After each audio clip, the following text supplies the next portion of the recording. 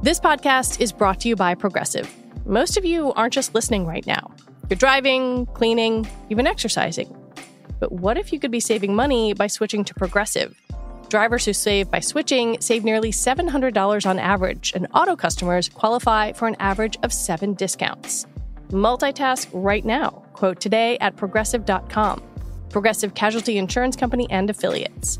National average 12-month savings of $698 by new customers surveyed who saved with Progressive between June 2021 and May 2022.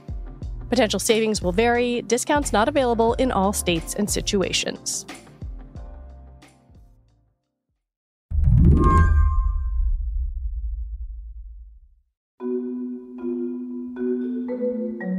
I started my conversation with Ron Lieber by reading him a little bit of a press release.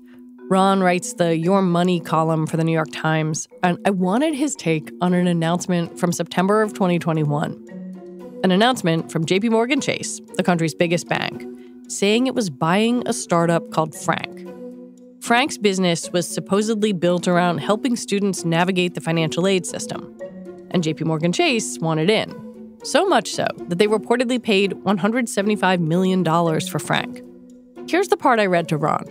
Frank offers a unique opportunity for deeper engagement with students. Together, we'll be able to expand our capabilities for students and their families, helping them financially prepare for college and other major moments in their future. How much do you think JP Chase regrets those words now?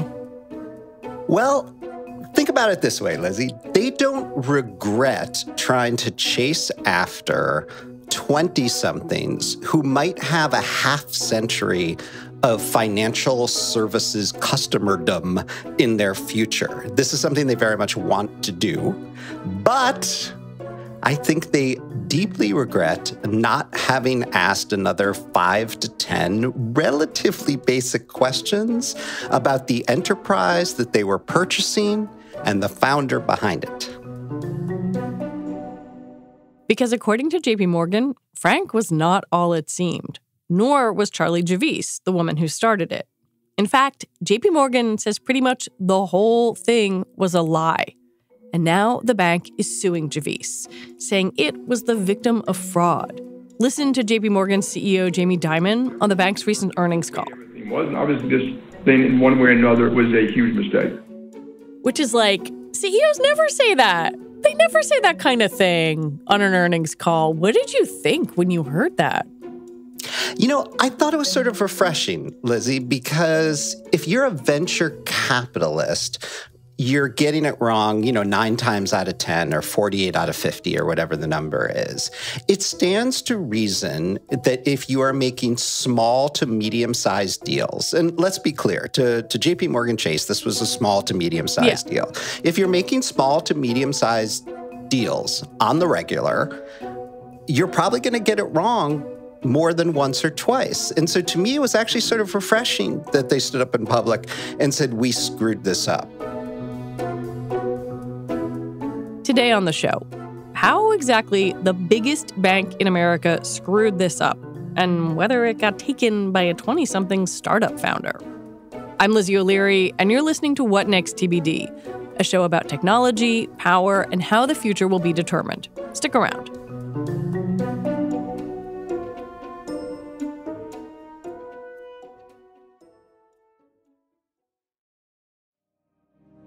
This message is brought to you by Discover. Did you know you could reduce the number of unwanted calls and emails with online privacy protection, the latest innovation from Discover? Discover will help regularly remove your personal info, like your name and address, from 10 popular people search websites that could sell your data. And they'll do it for free.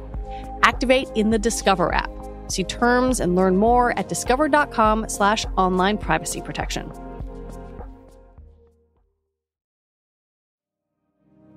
This message is brought to you by Discover. Did you know you could reduce the number of unwanted calls and emails with online privacy protection, the latest innovation from Discover? Discover will help regularly remove your personal info, like your name and address, from 10 popular people search websites that could sell your data. And they'll do it for free. Activate in the Discover app. See terms and learn more at discover.com/online privacy protection. Like a lot of financial technology startups, Frank sought to capitalize on young people's inherent comfort with digital tech and the idea that an online service might make a notoriously complex process, getting financial aid, a little easier. It started with the FAFSA, the Free Application for Federal Student Aid. But beyond that, it's honestly tough to figure out how exactly the company's business model was supposed to work. And the big idea at first was to help people who are having trouble filling out the federal financial aid form known as FAFSA, which is notorious for its, 100-odd questions and all sorts of financial detail that you need. And it creates conflict with, divorced parents or absent parents. It creates, troublesome conversations between kids and parents. So they were going to help you fill that out and make it easier. That was the first thing of many things that they were aiming to do and selling people on. But FAFSA is free. I mean, that's literally the first word in there is free. So that was their service. Pay us and we'll make this thing less of a headache? Yeah. But, as we know, out there in the world and even in the world of financial services and banking and technology, you can manage your own money, your retirement investments for free, but it might be easier or quicker to hire somebody else to do it for you. Now, at first, Frank was not charging most people for this assistance. They had a premium version at the very beginning. It was never clear to me exactly what it was.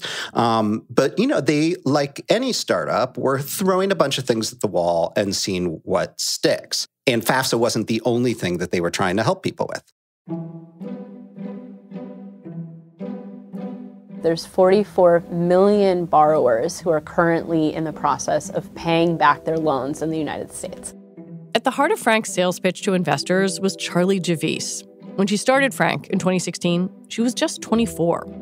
Some of her earlier ventures hadn't worked out, but when she spoke to audiences or venture capitalists, and later JPMorgan Chase, she sold a compelling narrative. As a student who filed FAFSA with her parents and had to do it every single year while I was at Penn, it was really something where the experience of filing it was so complicated and you find out so late what you're supposed to do. Her pitch was, financial aid is broken. It's way too hard. Somebody needs to make it easy on low to moderate income kids and families to get access to money that is rightfully theirs. And because I was a financial aid kid myself, I know how painful this is. And with all of the smarts that I acquired through the scholarships I got at fancy Wharton undergrad, I'm going to fix this for everybody. And that story resonated with people? Resonated with investors? It sure did. 5, 10 different angel investors and VC firms lined up. And, through multiple rounds, the company raised, it was a low double-digit amount of millions of dollars. Why do you think JPMorgan Chase was so interested in this company? Because, $175 million, small amount for them, but it's still not nothing. Why did they want it?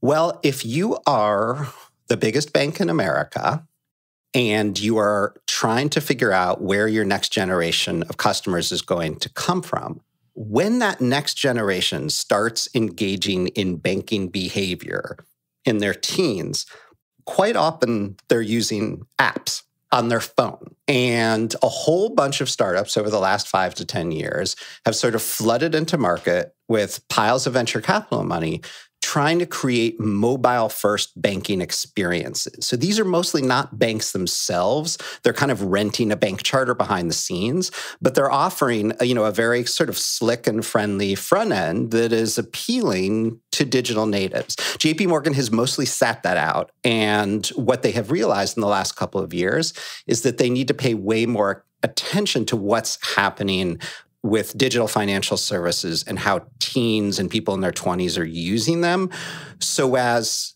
to capture those customers or move them over eventually, right? So Frank, in theory, was millions of satisfied customers who had an affinity for a brand that helped them get money from college and for college. And there was this founder, Charlie Javice, who was out there in public talking a really good game who seemed to be really good at what she did. And that's the kind of young executive that you might want hanging around as a managing director to help you reach that audience that you are having so much trouble reaching at present. So, in the words of our colleague Matt Levine, that they bought an email list, but also they bought, the sheen around her, around Javis, and the kind of like young, plucky charisma that comes along with that. Yeah, if I'm in that deal room, in that due diligence room, or it's my job as a, 27-year-old investment banking associate at JPM, to sell the bankers on this deal, I'm saying, look, they've got 4 million engaged customers. And if they already have an affinity for the brand called Frank, if we buy this company and we cross-sell to them correctly, those customers will be our customers and we'll keep them for 50 years, right? So $35 per customer is not such an outrageous price to pay. And I think that's how they sold themselves on the worthiness of pursuing this. What JP Morgan thought it was buying was a list of somewhere north of 4 million young people. But according to the bank's lawsuit, and all of this is just alleged right now, Javis had nowhere near that number of customers. In fact, JP Morgan says most of those millions of people were completely made up. Whatever the figure was, JP Morgan says that the real number was closer to, I think it was 300,000 or something thereabouts, right?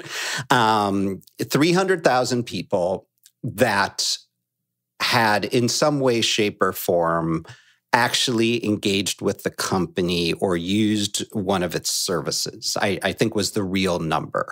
Or at least that was the number of real emails and real names that they actually had in their database, according to JP Morgan. Now, let's remember here that these are all allegations. Allegations, yes. Right. There has been no reply yet. The reply from Charlie Javis is not yet due in court, right? But what JP Morgan is saying is that all the rest of the emails and other customer data were either made up from whole cloth or purchased from a third party in attempt to cover up the fact that there were never the millions of names and customers that Frank had promised during the course of getting the deal done and selling itself.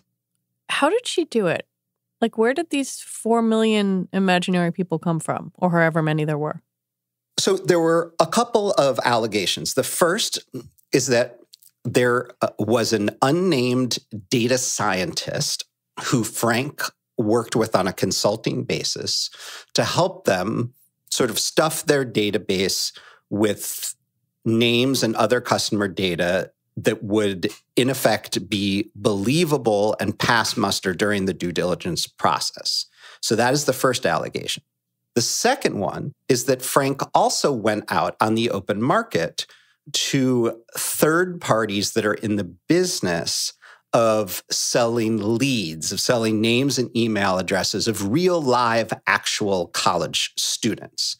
So what appears to have happened, according to JP Morgan, is that Frank, realizing that it was in trouble because it did not have the number of people that it was saying that it had, went out and tried to either invent them or buy real names in the hopes that when it did turn the database over to JPM, and when JP Morgan did try to run its first test, that it would work well enough that nobody would know about all of the shenanigans that took place. That's the allegation. Once JP Morgan began investigating, the bank says it found evidence of fraud in Charlie Javis's emails, including one where she tried to reassure a nervous engineer that no one would end up in, quote, an orange jumpsuit over what they were doing.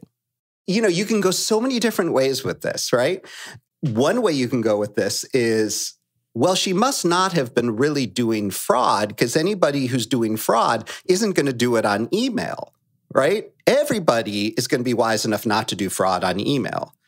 So, that's one school of thought. The sort of flip side school of thought is, well, there's no need to even have a trial here because JP Morgan caught her red-handed. They've got the receipts. Like, what is the defense to this unless, JP Morgan invented all of the emails the same way that it's accusing her of having invented a lot of the names. But of course, why would JP Morgan get up in public and thoroughly embarrass themselves if they weren't 100% sure that they had the receipts and could prove that what they say happened actually happened, right? So, how often do you see something like this tossed out into public for all of us to chew on, let alone by the biggest bank in America? It's really extraordinary. When we come back, shouldn't JP Morgan have, checked all this out?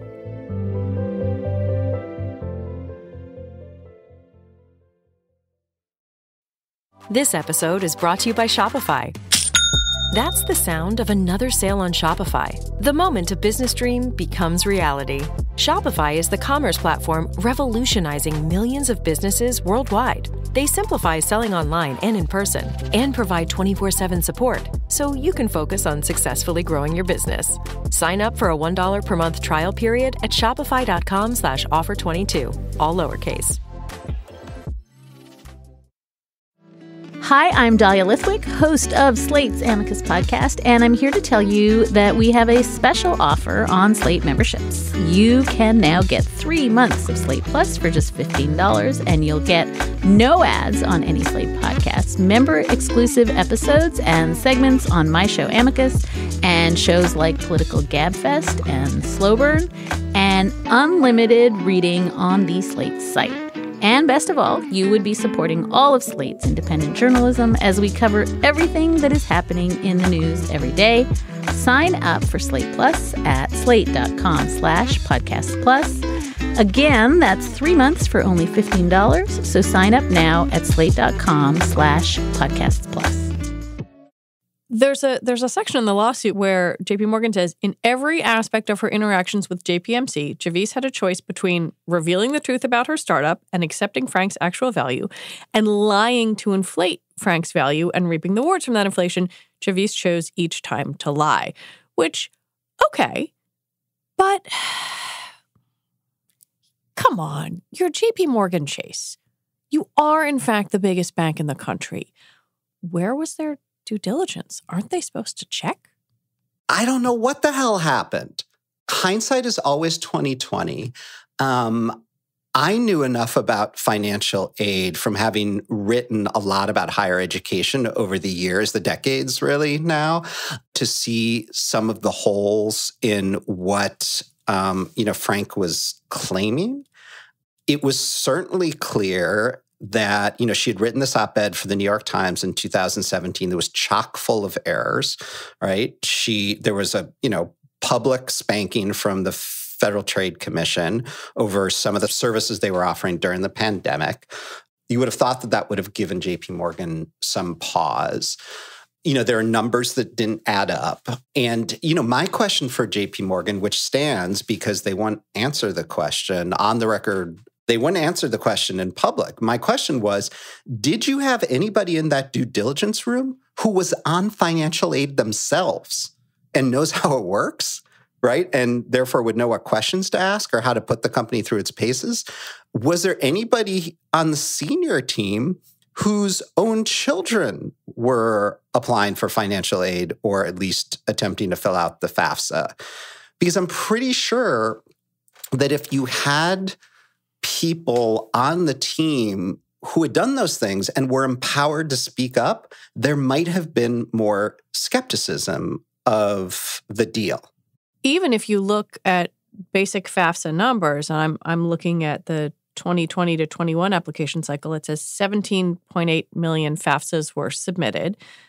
And Frank is claiming that they had roughly 4 million customers. That seems like a huge share of the market, like an almost impossible share of the market. Right. So, let's be as generous as possible here.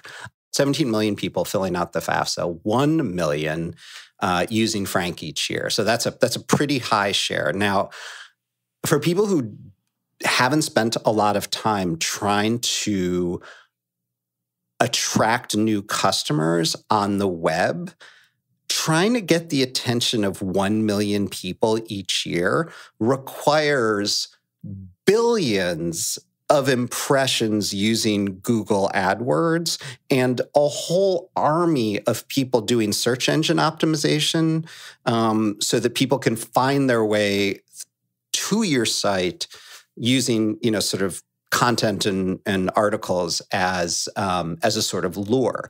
This is really, really, really expensive. You do not do it with $12 million in venture capital money.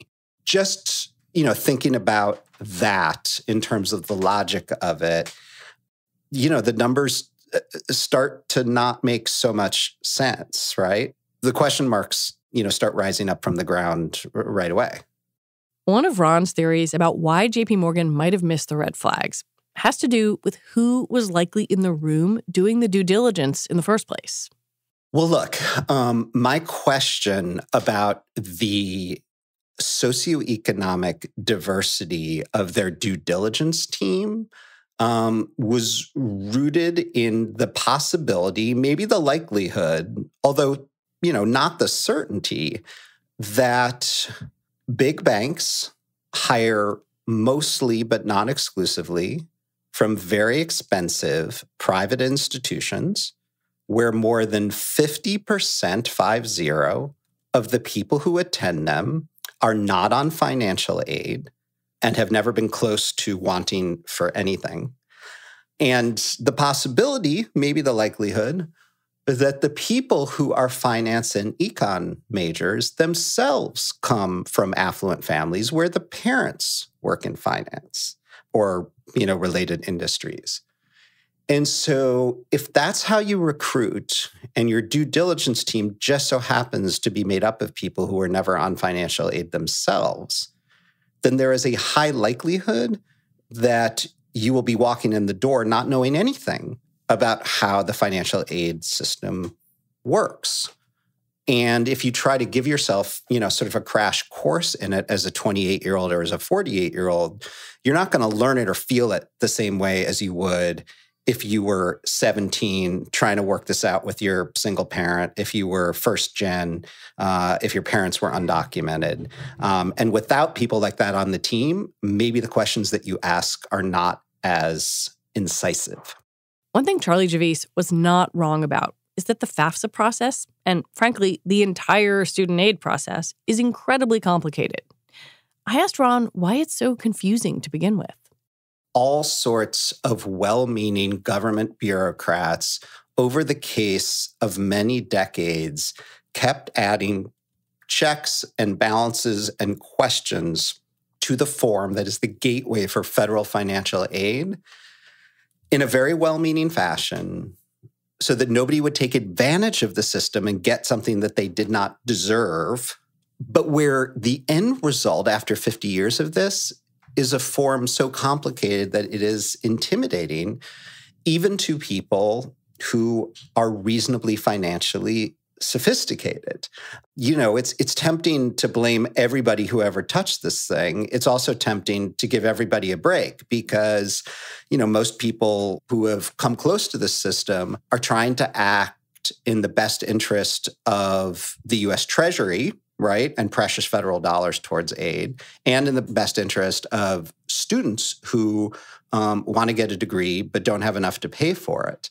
And so you can see how over decades, many people would add one more thing or one more thing or one more thing to make sure that nobody was getting anything they didn't, and scare quotes here, deserve, but then layer on so much complexity that this begins to feel impossible and possibly unfair. It feels extremely American that we are having a conversation about a failed startup built on the back of the federal financial aid process instead of, here are some streamlined reforms to the federal financial aid process.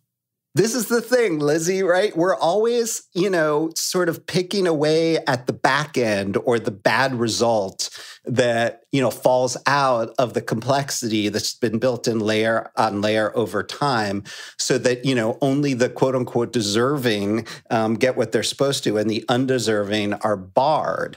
And, in other countries, there's just an understanding up front that education, retirement, healthcare, those are all public goods. And we will pay, 6 percentage points or 8 percentage points more in income taxes each year. And then there won't be any bureaucracy. There won't be anywhere near as much red tape. Stuff will just happen. People will get things, and we won't be having podcasts to talk about, people who tried to raise a bunch of money to cut through the red tape and then ended up maybe not telling the truth about what they were doing. Do you think Frank's investors saw this as like a feel-good story, as like a social good that they were, they wanted a return, but maybe it was like a warm and fuzzy return?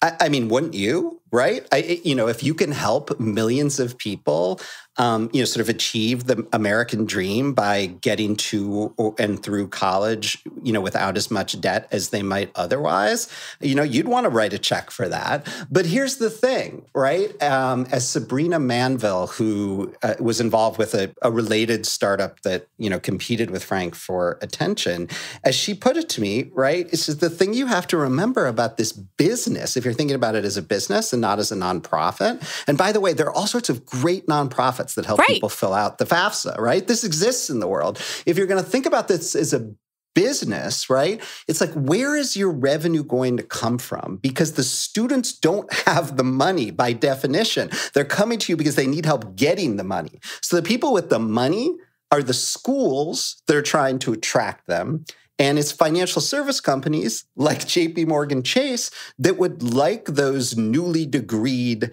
students to be their customers for the rest of their life, right? So what value does something like Frank have to a school or to JP Morgan? It's the data. For her part, Charlie Javice has denied the allegations and turned around and sued JP Morgan Chase, saying the bank couldn't work around student privacy laws and committed misconduct. I feel like every story we do, and we have done a lot of them, about a seemingly successful whiz kid and then their fall. Elizabeth Holmes, Sam Bankman-Fried, Charlie Javice. I always wonder why people are taken in. And I wonder why you think we as a society and we as the media, because we play a part here too, are so vulnerable to these kinds of stories. I think we're vulnerable because not infrequently people with a 2 in front of their age who have, started digital companies actually change the world, right? It happens.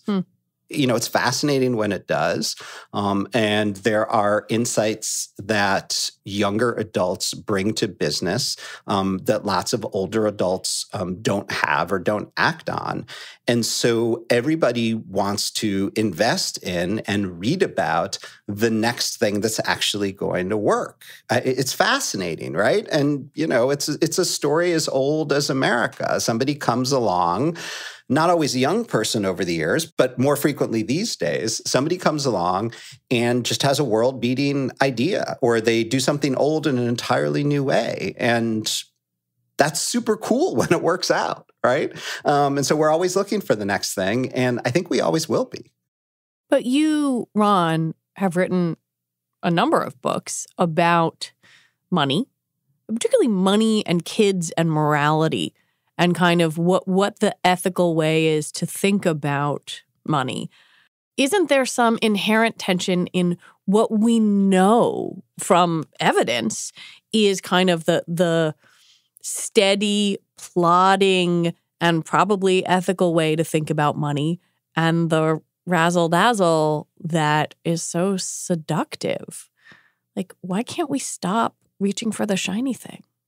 The easy and pat explanation, Lizzie, is that there is a culture of lying in politics, and lying in politics has actually helped people get elected, or they've been elected in the very least in spite of their lying. And so, there's a lesson to be learned that like everybody should lie everywhere when they're young, because like that's how you make it work really fast. There may be some truth to that.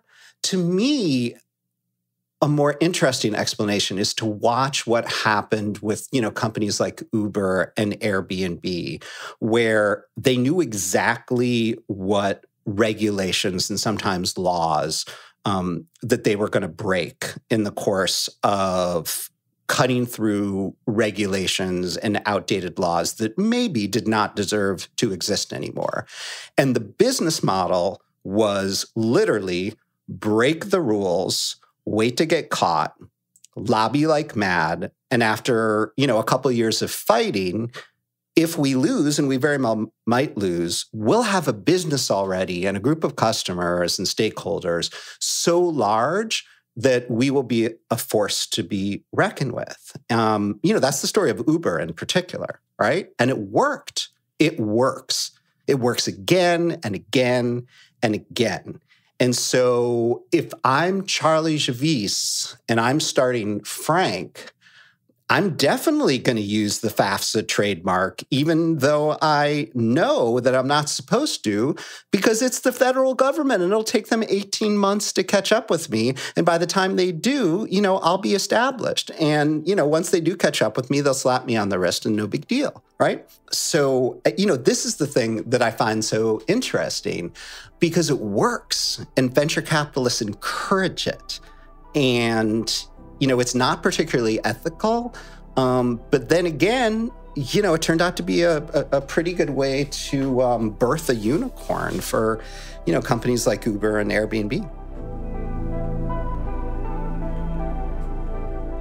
Ron Lieber, I really appreciate you talking with me and your reporting on this. It's always a pleasure. Thanks for having me, Lizzie. Ron Lieber writes the Your Money column for the New York Times. He also knows quite a bit about this whole paying for school thing. You should check out his book, The Price You Pay for College. All right, that is it for our show today. What Next TBD is produced by Evan Campbell. Our show is edited by Tori Bosch. Alicia Montgomery is vice president of audio for Slate. TBD is part of the larger What Next family, and we're also part of Future Tense, a partnership of Slate, Arizona State University, and New America. And if you are a fan of the show, first of all, I'm grateful. And second, I have a request for you. Become a Slate Plus member. Just head on over to slate.com/whatnextplus to sign up. All right, we'll be back next week with more episodes. I'm Lizzie O'Leary. Thanks for listening.